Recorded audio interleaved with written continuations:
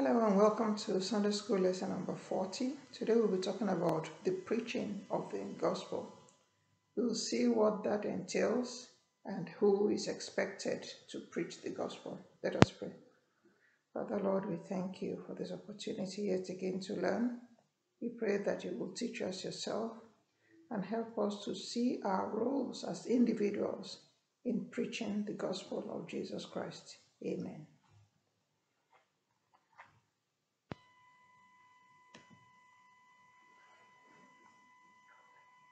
Today we'll be talking about preaching the gospel. Our text is taken from Mark 16, verses 15 to 20. Mark 16, 15 to 20, and it says, "And he said to them, Go into all the world and preach the gospel to every creature. He who believes and is baptized will be saved, but he who does not believe will be condemned. And these signs will follow those who believe. In my name they will cast out demons. They will speak with new tongues. They will take up serpents. And if they drink anything deadly, it will by no means hurt them. They will lay hands on the sick and they will recover." So then, after the Lord had spoken to them, he was received up into heaven and sat down at the right hand of God. And they went out and preached everywhere, the Lord working with them and confirming the word through accompanying signs. Amen. Shortly after Jesus Christ was baptized, he went about preaching the gospel. And this can be seen, we can see the demonstration in Mark 1, 9 to 14. Mark chapter 1, 9 to 14 is a very cryptic, short description of the takeoff of the ministry of Jesus Christ. In verse 9 it says, "It came to pass in those days that Jesus came from Nazareth to Galilee and was baptized by John in the Jordan. And immediately coming up from the water, he saw the heavens parting, and the Spirit descended upon him like a dove. Then a voice came from heaven, 'You are my beloved Son, in whom I am well pleased.'" So his ministry kicked off with baptism. He went to John the Baptist, he was baptized, and then God the Father confirmed his ministry with the Holy Spirit being there presently. The gospel writer Mark continued in verse 12. It says, "Immediately the Spirit drove him into the wilderness, and he was there in the wilderness for 40 days, tempted by Satan, and was with the wild beasts, and the angels ministered to him." So it was a quick, rapid succession thing. He was baptized, he was tempted, and by verse 14, the gospel writer is describing the ministry of Jesus Christ. He said, "Now after John was put in prison, Jesus came to Galilee, preaching the gospel of the kingdom of God." So in short 6 verses, Mark describes the takeoff of this ministry, from his baptism to his temptation and then to his preaching the gospel. And I hope we can take a cue from this, because that shows that preaching the gospel was central to the ministry of Jesus Christ. We're going to look at the memory verse, which is from 1 Corinthians 9, verse 16. 1 Corinthians 9, verse 16. It says, "For though I preach the gospel, I have nothing to glory of, for necessity is laid upon me. Yea, woe is unto me if I preach not the gospel."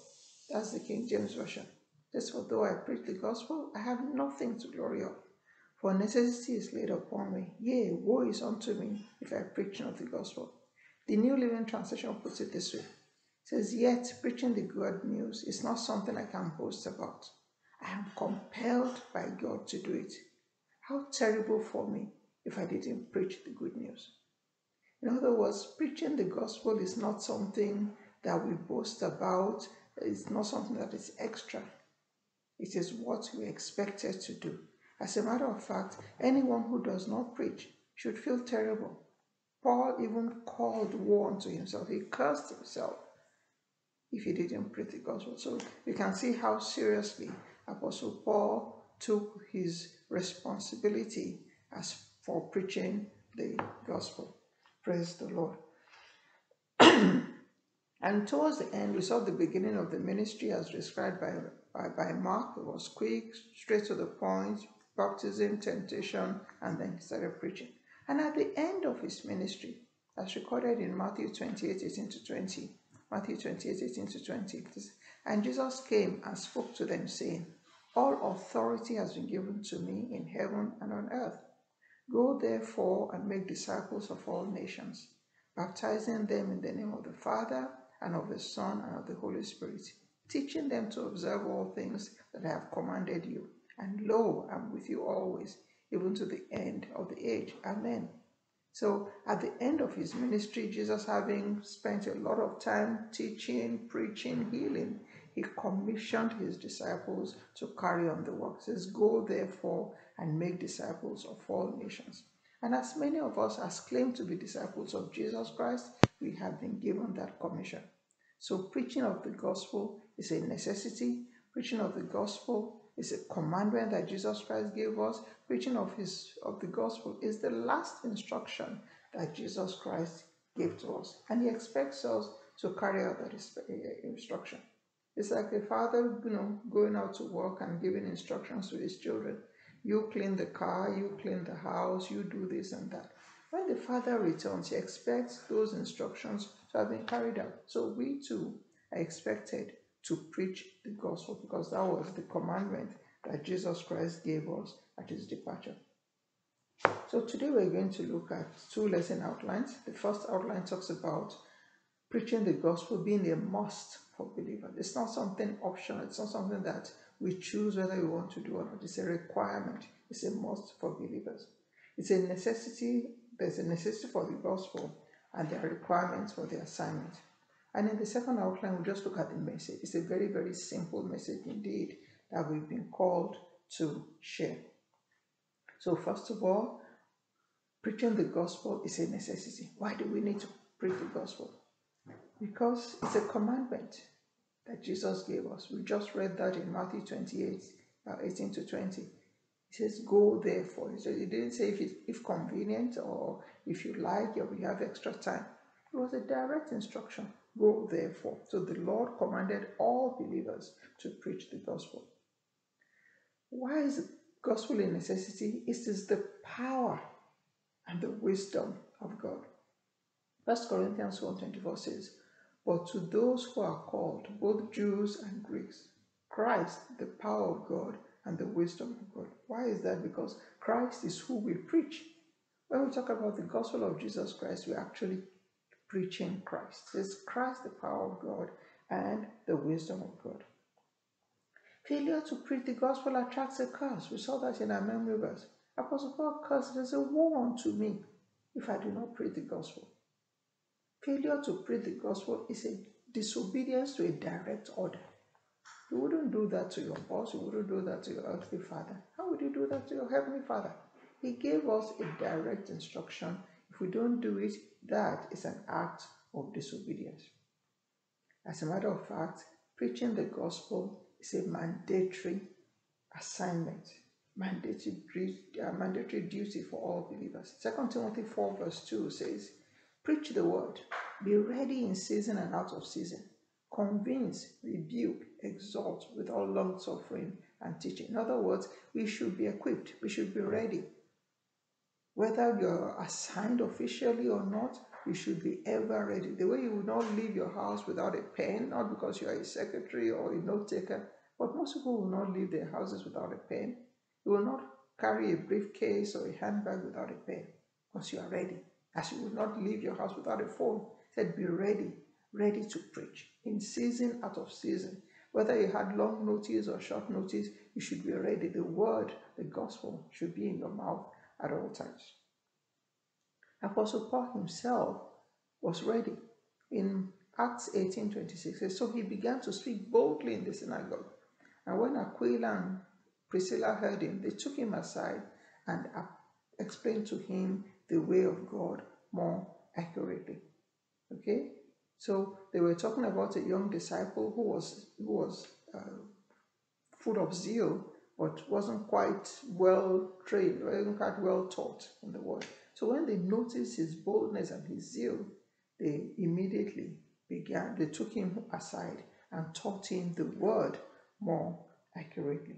It's a mandatory duty. Every one of us should be excited to preach the gospel.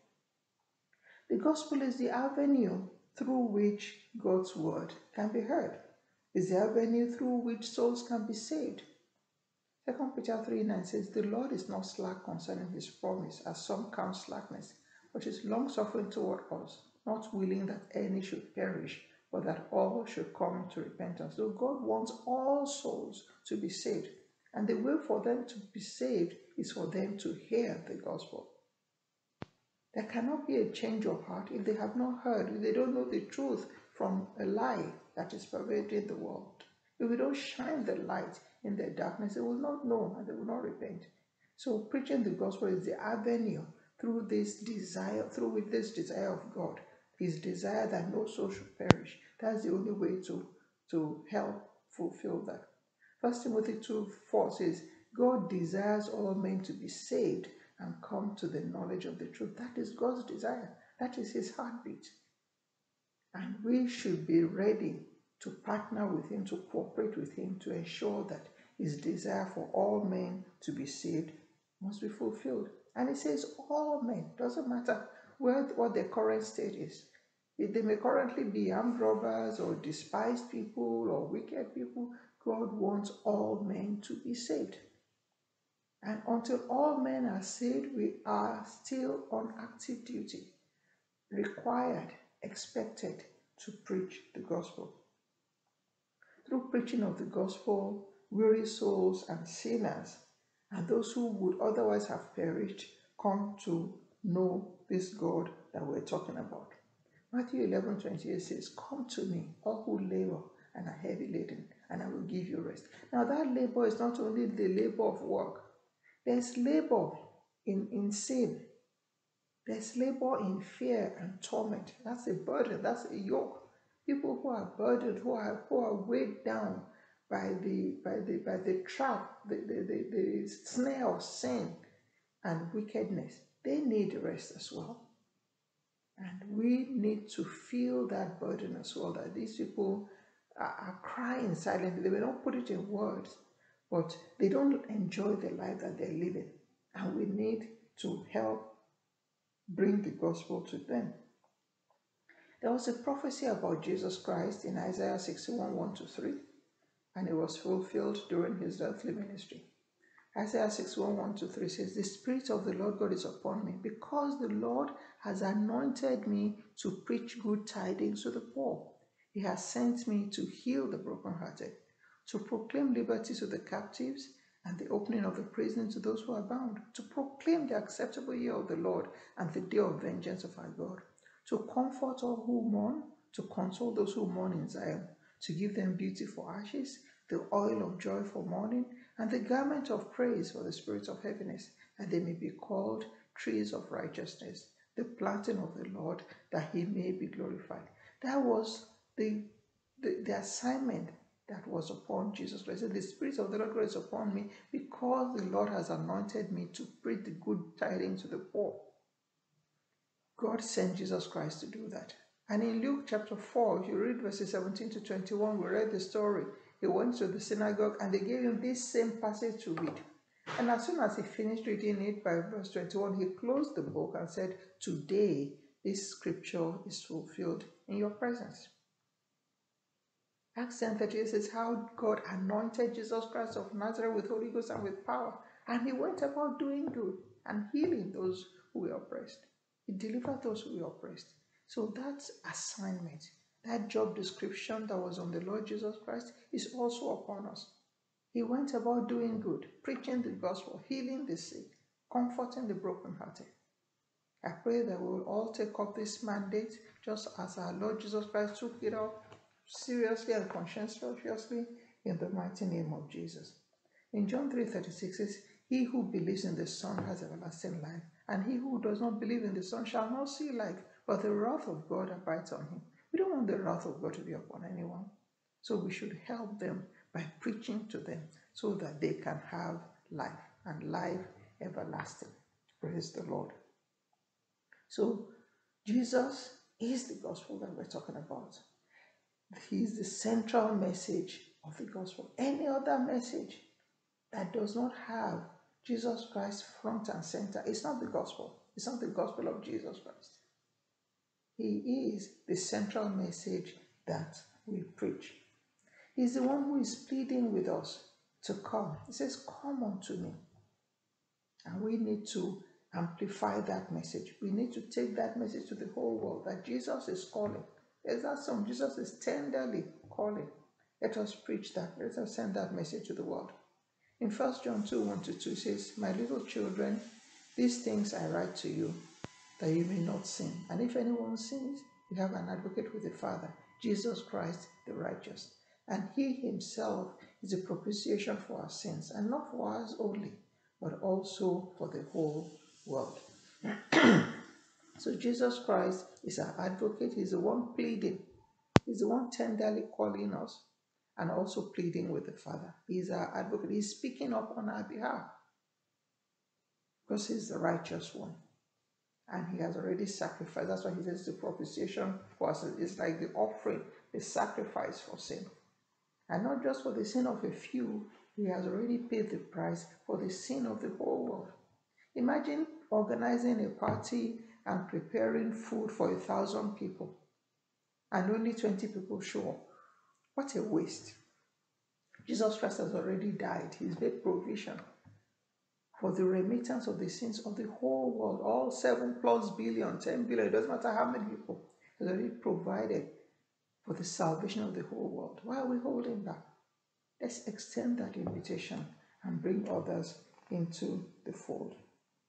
It is the blood that he shed on Calvary that cleanses us. 1 John 1:7 says, but if we walk in the light as he is in the light, we have fellowship with one another, and the blood of Jesus Christ, his Son, cleanses us from all sin. So we should not be ashamed of the gospel. We must be ready always to preach that gospel. We saw that Paul's commitment in our memory verses, necessity is laid upon me to preach the gospel. Woe unto me if I don't preach the gospel. In Romans 1:16 says, for I am not ashamed of the gospel of Christ, for it's the power of God to salvation for everyone who believes, for the Jews first, also for the Greek. So the gospel of Jesus Christ is the gospel of salvation, and that should be central to whatever witnessing, evangelism, preaching we're doing. It should be all about Christ, his sacrifice, his provision for salvation of sins, because he does not want anyone to perish. So what are the requirements? Now we understand that we have an assignment. It's a commandment from God. Every believer is expected to carry out this assignment. Jesus Christ himself carried this out while he was here on earth. What do we need?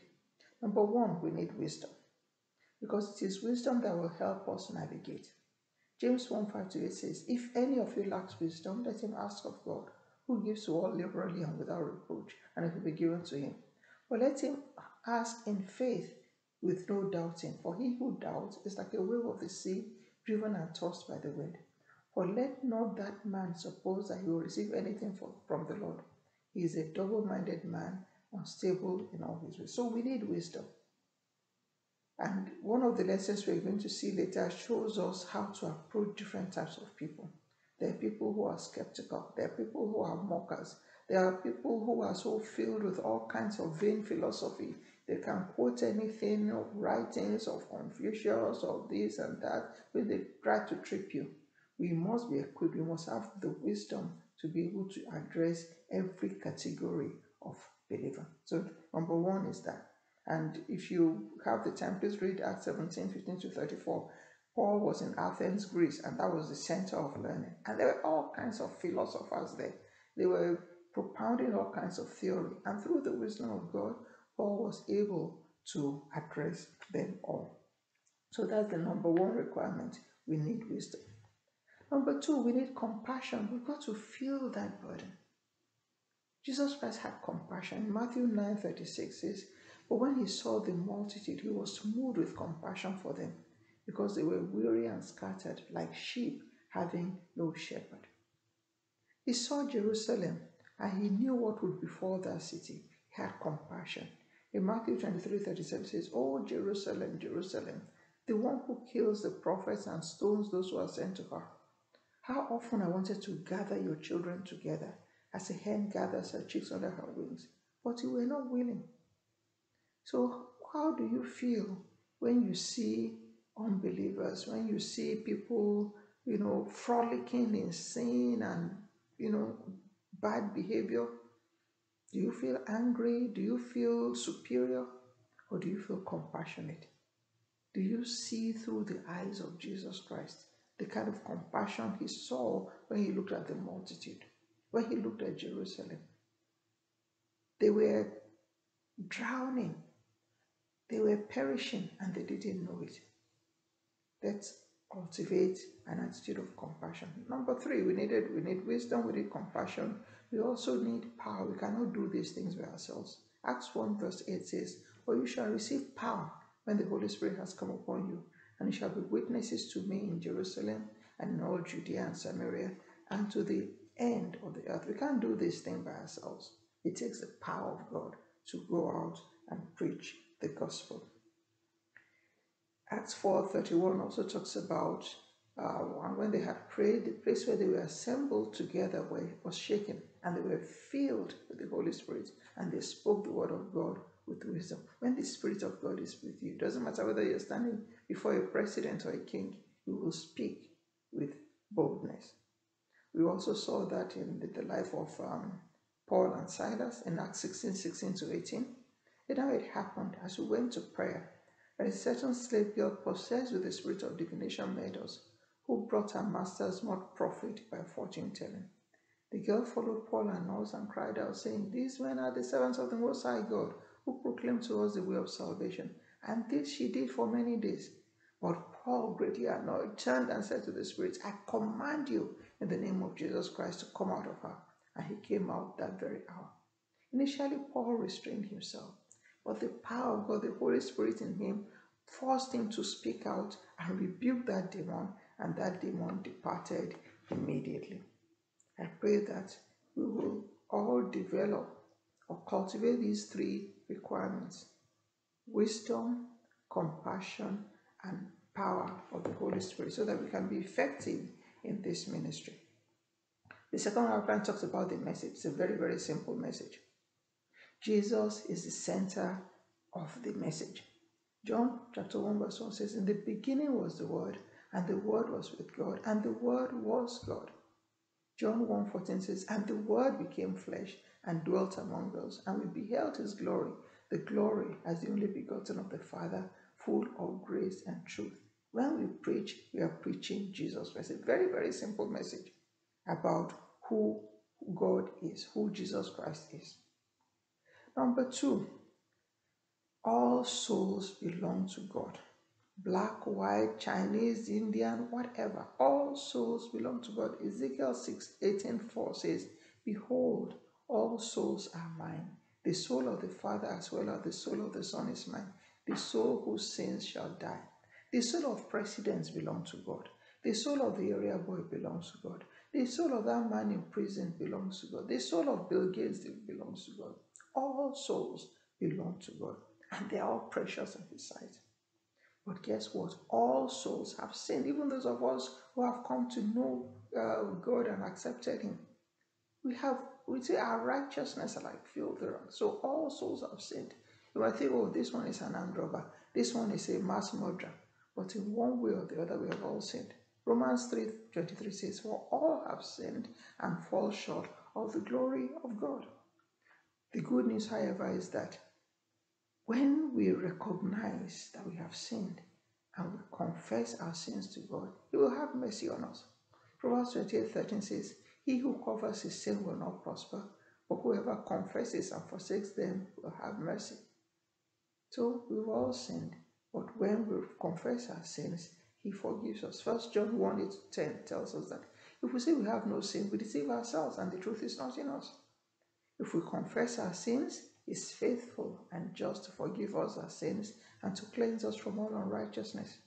If we say we have not sinned, we make him a liar, for his word is not in us. So let's recognize that all have sinned, and that's the message we should be preaching. Not a message of superiority, but a message that all humanity needs salvation. Because when we are saved, we receive the gift of God, the gift of eternal life. Romans 6:23 says, "For the wages of sin is death, but the gift of God is eternal life in Christ Jesus." And it's only the blood of Jesus Christ that can cleanse us permanently and completely from sin. You cannot keep going to the shrine to sacrifice this or that. No. Even in the Old Testament, where the children of Israel were required to give this kind of offering, sacrifice a goat, sacrifice a cow, and all that, they had to do it repeatedly. But there's one person who shed his blood, and that became a permanent, complete, and sufficient sacrifice for sin. Hebrews 9:14 says, "How much more shall the blood of Christ, who through the eternal Spirit offered himself without spot to God, to cleanse your conscience from dead works, to serve the living God." The blood of Jesus is the perfect sacrifice, perfect atonement for sin. So it's a very simple message. Jesus Christ is the beginning and the ending. Jesus Christ is the gospel. And the salvation that we need is only through Jesus Christ. God does not want anyone to perish.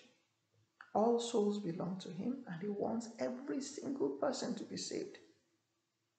The way to be saved is, first of all, to acknowledge our sinful nature, confess our sins, and then he cleanses us. He forgives us, gives us the gift of eternal life. You've been equipped. I have been equipped. Because Jesus Christ says, he with greater things than he did, we will do. He saved, he healed, he preached. We can do it. John 14 verse 12 says, "Most assuredly I say to you, he who believes in me, the works that I do, he will do also. And greater works than these he will do, because I go to my Father." So brothers and sisters, let's go out there and preach the gospel. That's what we've been commissioned to do. And the whole world is waiting for us. Let us pray. Father, we thank you for this lesson. We pray that you will stir our heart, you will revive our hearts to take up this assignment seriously. This mandate you have given us, help us to take it seriously and go out to all the world, every occasion, every opportunity to preach the gospel. Please help us, Lord. Holy Spirit, help us, embolden us, and give us utterance even as we preach the gospel. In Jesus' name we pray. Amen.